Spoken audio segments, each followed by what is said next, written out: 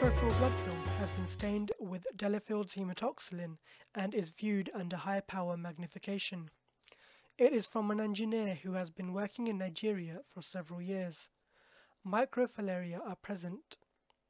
There are two main ways to differentiate between the various species of microfilaria. Firstly, it is useful to look for the presence or the absence of a sheath.